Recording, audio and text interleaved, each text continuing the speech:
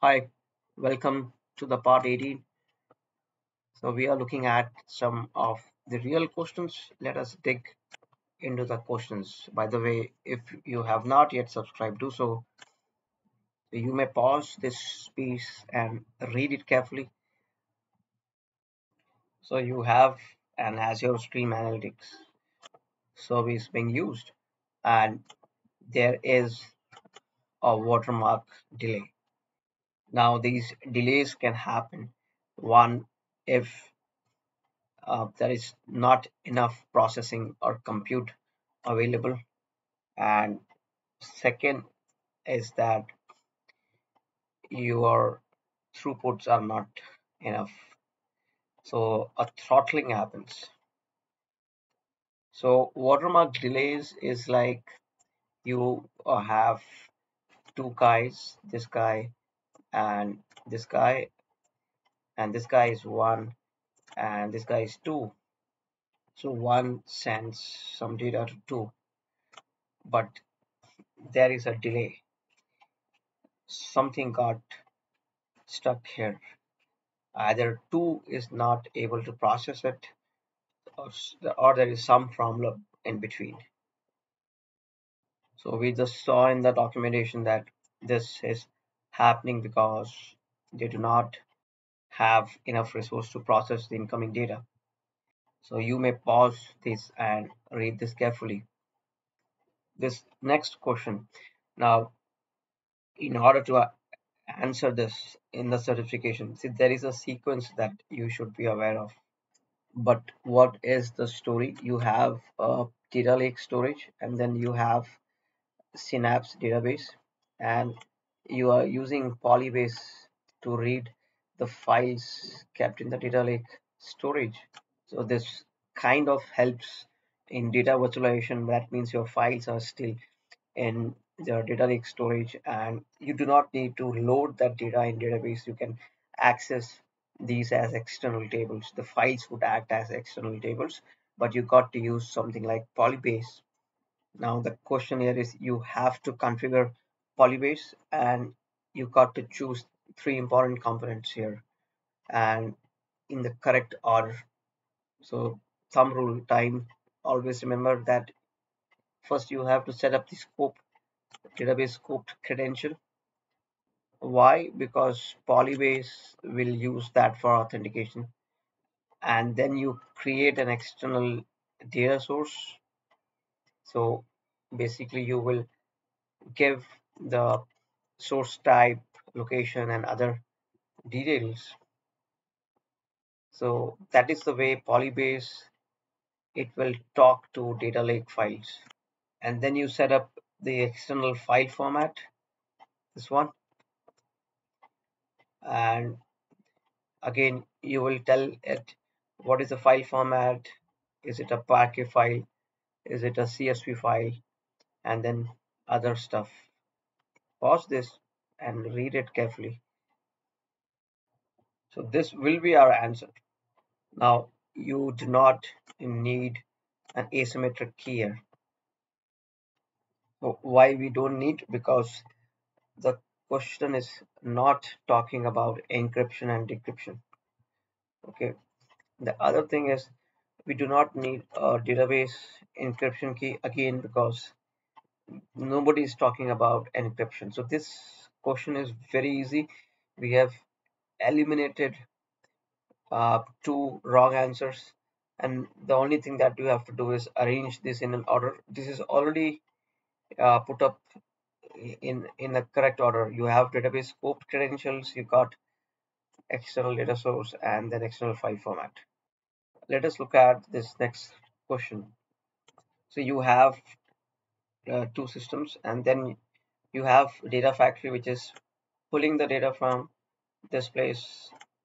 These are the two source systems, system one and system two, and it is going to populate of these fact tables and dimension tables.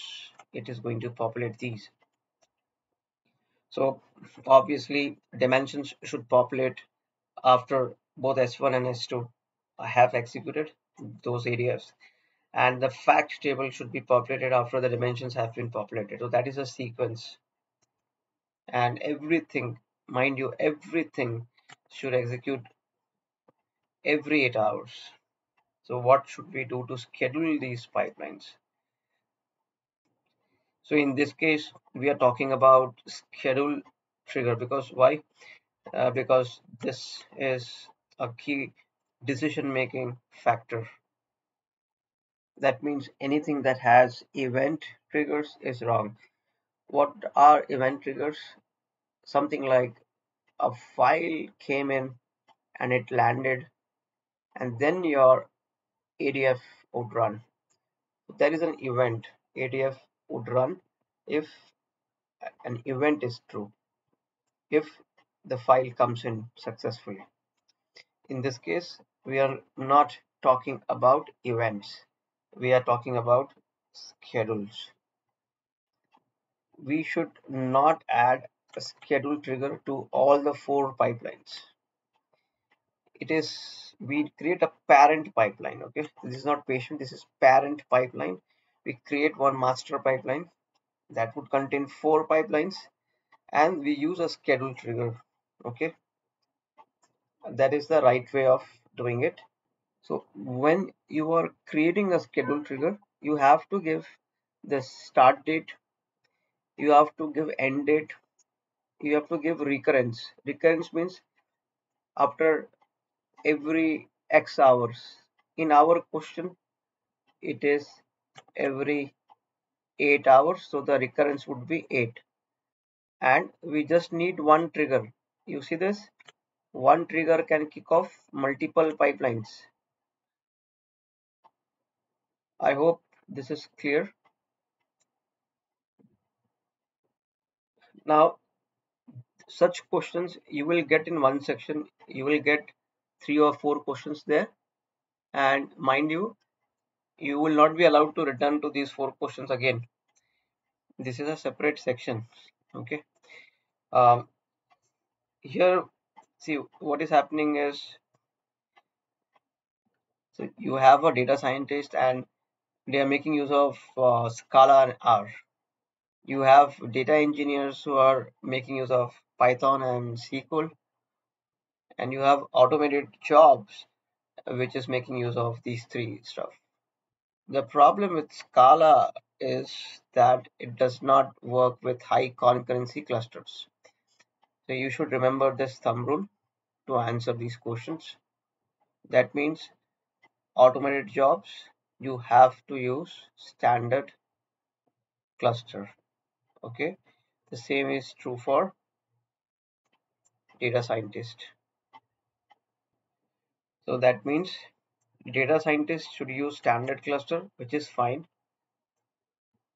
and jobs should use standard concurrency cluster, but here they mentioned high concurrency.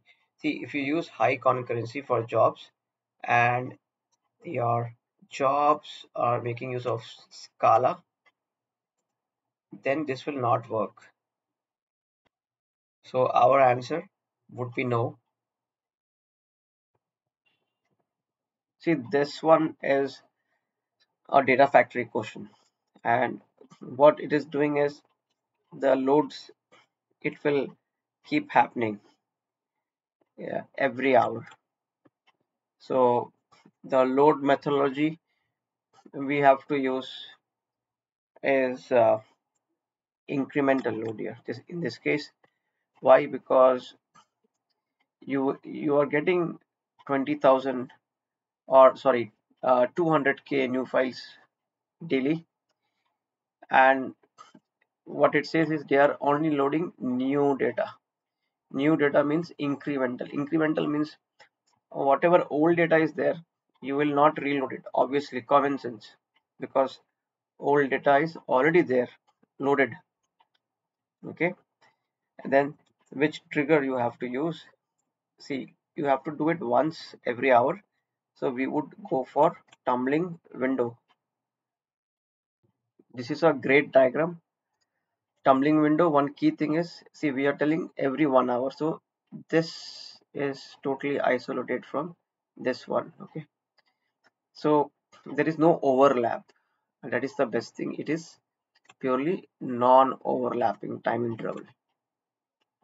See, fixed schedule trigger is just to run something on a particular time, on a particular schedule.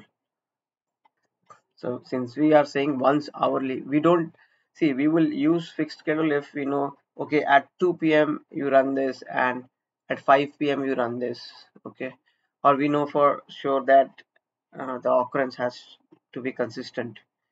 Since you have to minimize the load times and costs, so we will go with tumbling window. So these are some notes on incremental loads. You may feel free to pause and read this.